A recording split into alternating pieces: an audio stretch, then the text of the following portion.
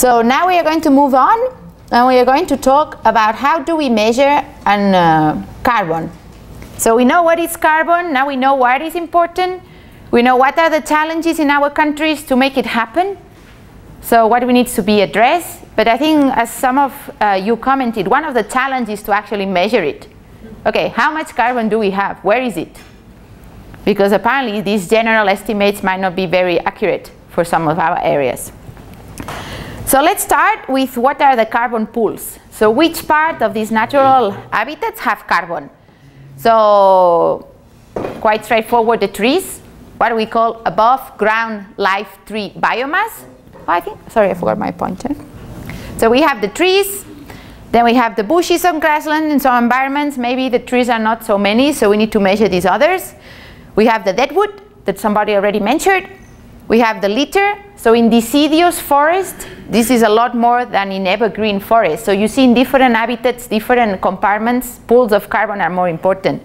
We have the roots, the below live biomass, and then we have the soil, and in the soil we can also have the peat. So we start talking about how do we measure above ground biomass. Mostly I'll start talking about the trees. How do we measure the trees? AGB is, it can be the trees or the bushes and other vegetation, but above the ground. So we can measure it from the sky using two things: remote sensing, like images from satellites, or using space or airborne LiDAR. The difference, if you remember, that the LiDAR is more like a scanner. We send the thing and then it returns. So let's start from the first one. We have these beautiful Landsat or other images from the sky, and what way we can do is we can actually relate the wavelengths. The image that I think it was Ben that showed yesterday, you know, we have the visual waves and the heat waves and these other waves, so we can relate it to the biomass. And in a way this is pretty cool. We don't even need to go to the field. We just download our images, we try to find a relationship, and then we have our map. This is Lope National Park in Gabon. What is the problem?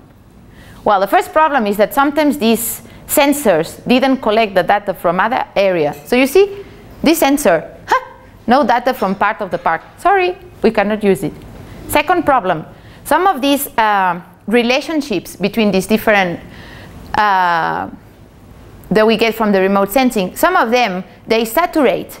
It means they're very good for finding the difference in carbon between a grassland and a shrubland, maybe even savanna. But after, for example, for the pulsar, after about 150, 180, you cannot see the difference anymore. So actually here you can see it's much greener, there's more carbon, but here using this sensor we didn't see, just because the relationship kind of stops. It doesn't work beyond a certain point. So it's good for some environments, for some habitats, but bad for maybe the tropical rainforest where we have a lot. One way to deal with it is that we can actually adapt these. So we use this remote sensing information with some plots measured in the ground, and in this case, this paper, they also used some LiDAR. They combined everything, and they came up with this map, very famous, because it created a lot of controversy when we talk about red, because every country now knows how much it has. You can agree or not, you can go and measure, like Tanzania did. But this is what is out there, what they created. Sachi paper. You can see there's more biomass in the Amazon, in the Congo Basin, and this is just the trees. This is not the pit that I was telling you before. Southeast Asia. One way to measure biomass and then carbon.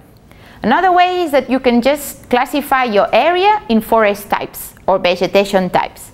Then we know that maybe the swamp forest, there's few trees, there's more, more palms, so we have less biomass above the ground, not on the pit, this blue area. And then we have other forest types, with some have more deciduous species, some have more evergreen, and then we can make the calculations. But of course, once we classify our image, we need to know for every type of forest how much it is. So we still either go to the literature or we calculate putting plots here. So this is good to know what we have, but we still need to decide for every land cover class which value do we use. And I mean, just briefly, this classification is this area here. So you see here it all looks between 350 and 40, but actually we have a lot of forest types. So actually not each of them has the same value. So it depends on the scale. If our project area is small, maybe we do want to assess the difference between the forest types, because then we know better, we might have more carbon, like the study we saw from Tanzania. Another way to do it is using LiDAR. So LiDAR is like this kind of laser that scans the trees. This study was done at the forest in Kilimanjaro, and it looks like this. They flew a plane that had this sensor, you see, and they kind of took this image. Looks like a grassland patch, but it's a forest. And then they relate the height. So here is a bit open, here is a bit open. There was maybe a tree that fell and clear, and this, they know the height of every place. And then from the height of the trees, here you can see also a taller tree that is reddish, and this is the understory that is bluish. They can relate the height to the biomass, which is pretty cool, eh? I mean, I think this is pretty cool. The problem, flying these in a plane is pretty expensive. So it's not available from everywhere. The other one is that if we use the LiDAR, it is available on satellites. They haven't scanned the whole continent. Eh? Maybe somebody paid to scan Rwanda, but not Zambia. So it depends on the country, the data that we can get. And I would add, and usually it's not for free, but anyway. So this is really cool, but it's obviously not available everywhere. Then we go to the, and even when we use these, the relationship that they use with the height to the biomass is also estimated using ground measurements. So even when we use remote sensing, the idea is that we still need to measure trees on the ground. So now we move to the next step. How do we measure these trees on the ground? So we can cut them, we can use an equation, so we don't need to destroy them, or we can scan them. Let's start with the first one. Pretty straightforward. We cut the tree, we dry it, we weight it, and then we know the biomass. And about 0.47, so about 47% of the dry biomass of a tree is carbon, about half. This is pretty easy, eh? If you work in the savanna. When you work in the Congo forest, where trees are, I can tell you, up to 2, sometimes 3 meters diameter, 60 meters tall. Hey, it's very expensive to get a balance that can count this for you. And obviously, if you work in a national park, like our colleague was saying, oh, I want to calculate for a national park. You know, if you chop your trees first, then it doesn't look very good, you are a scientist. And anyway, which carbon will you sell if now you chop them? So this is good, but you know it's not feasible all the time. And what has been done, so people chopped a lot of trees, and then they made an equation. And this is the famous guy that did this, called Chavez, a professor. So what he did, he relied the diameter of the tree. So before cutting the tree, first it measured it. How was the diameter of the trunk, how tall was it, and then also which species was it, so we know the wood density. And he created this equation, so everybody else uses. So me, I work in DRC, I don't cut any tree. I just measure the diameter, and then I use this equation. So it's good, but of course, it's not perfect. Because when they build this equation, they use data from all these plots, mostly logging concessions that were going to cut the trees anyway. And the professor went and say, hey, before you cut, can you also measure the branches for me, because I'm working on this project, which was great. But obviously it's not everywhere. So for example, if you work in Ethiopia, the forests are drier and shorter than in other places. So the equation is not very good for you. You will overestimate the biomass you have. So one way to go around it is to build your local equation for your country. But of course, this also costs money, and somebody needs to invest in it. So they did it in Tanzania. I think there's at least 3 or 4 publications about it. But for other countries, it hasn't been done yet. So we use the general. Another way in the field, when you measure the trees, that comes up is, okay, where do I measure them? How many do I need to measure? So there's mostly, I would say, 2 protocols are very popular. The BCS, the one that I show you for the carbon projects, they use small circles. In the little circle, they measure everything that it's from 5 to 20 centimeters. In the middle circle, they measure from 20 to 50, and in the bigger circle, everything above 50. This is pretty fast. The problem is that in the field, it's hard to know if a tree is in or out when you are in the limit. Because humans are good at perceiving square lines, but terrible at circles. So this creates a problem in the field. But it's, I mean, this is accepted. I'm not saying it's, I'm just saying it's challenging sometimes. So this is the one I mostly use. So we put very big plots, 100 by 100. We measure everything inside. But you know, we put a rope. When we decide this is 100, we put a rope. So no argument, the tree is in or out, because the rope tells you. So squares are better. I mean, these are very big. Some people use smaller. I think square is much better than circle just because it's easier to see the edge. Because there's a study done that shows that people tend to feel bad to miss trees, so they include them.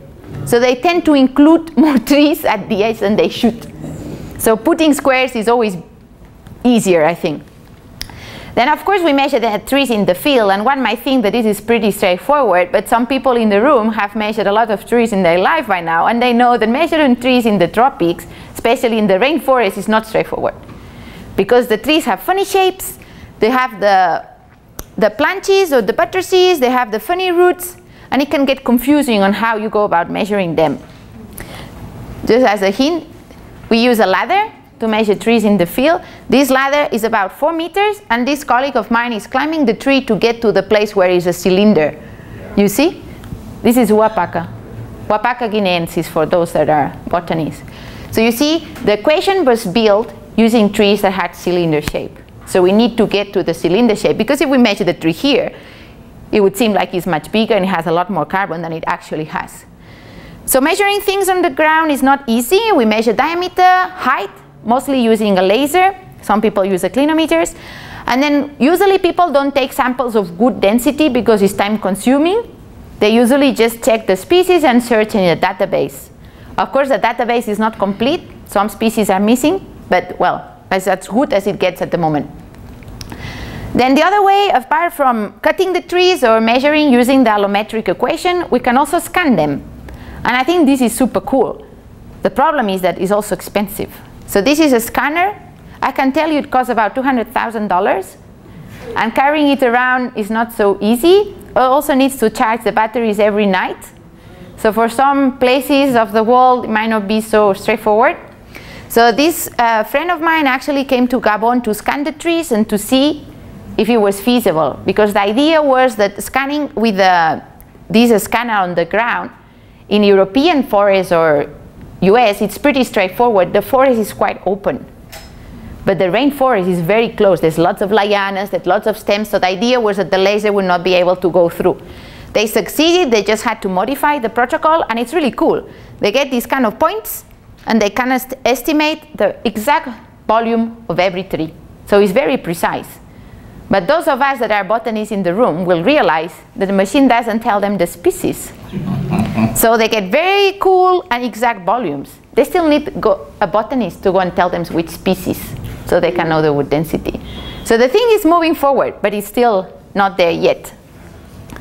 So then the question comes, is like, okay, we know how to measure our trees, but now how do we upscale? How do we go from our plot level, either our little plot or 1 hectare plot, how do we go to our whole protected area, or our whole ranch that we want to turn into a carbon project?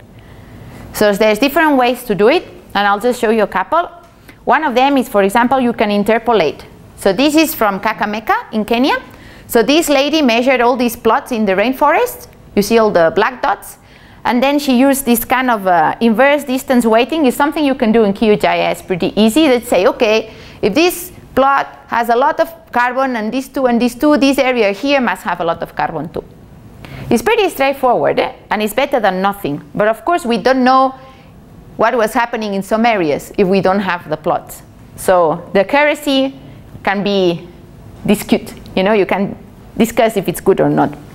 Then you can go a step further in your QGIS skills that now you developed, and you say, okay, apart from, I will not just interpolate like just what it's nearby. I will actually look at other variables that might explain this difference in biomass. Maybe the elevation, maybe the slope, maybe the distance to roads. So this is the example I showed you before from Sierra Leone. And one of the things they considered was the historical logging. So this was the volume that was logged and recovered before, and from the gray areas that didn't have information. So they built a linear model, kind of different correlations, how every variable explains the biomass of the ones we measured, and then we can predict in the places that we didn't measure. So that's another way to do it. So it's a mix of field measurements and some other variables. Of course, you need to have these other variables available. In some parts, we don't have documents showing the historical logging, for example. And then, as I said before, we can also use just classify our study area into land use types. So we can classify our forest in different types of forest, and then we measure, we just multiply. So if we know that our swamp forest has only 50 tons per hectare, we have 10 plots from there, okay, every swamp forest will get this value. Is another way to go around it. Then this was for trees, but how do we measure the other carbon pools? So if we have lianas and palms, we can use this like for trees. We can either cut them or use an equation or scan them with LiDAR. Just as a hint, obviously lianas are smaller than trees, so they have less carbon. Some have hard wood though, but palms are usually really, really low on carbon. I mean, it's not really wood. I mean, nobody even builds with palms. Then if we have smaller vegetation like bushes or grasses, people usually cut them, dry them. I mean, they don't cut the whole grassland. They would cut a few plots, dry them, weight them, and they just know the biomass straight.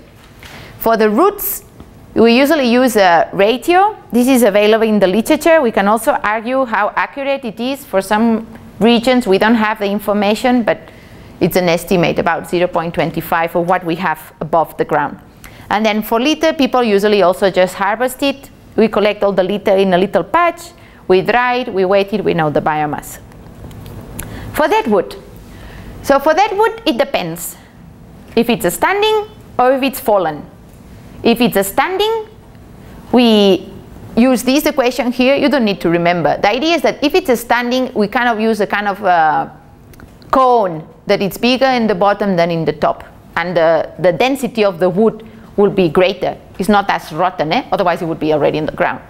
And when it's laying down, we usually use another equation that is more like a cylinder, because we mostly measure the bigger part. So how we do it in the field, you usually just measure this, a bit like an equation, the height and the diameter, and then you usually classify it in rotten. And that is pretty funny, because people always think that we scientists are super precise. And for the deadwood, I can tell you, you use the kicking technique, which is like this. You kick, if you hurt yourself, it's class 1, very hard. You kick, if it moves a little bit in, a little bit rotten. If you kick and it can fall apart, it's very rotten. Very scientific, But then, of course, you need to collect samples of each category, and you weight them, dry them, and weight them in the lab, and then you can relate it. But in the field, it's done like that with the kicking technique. And then you use the different equations to estimate the biomass.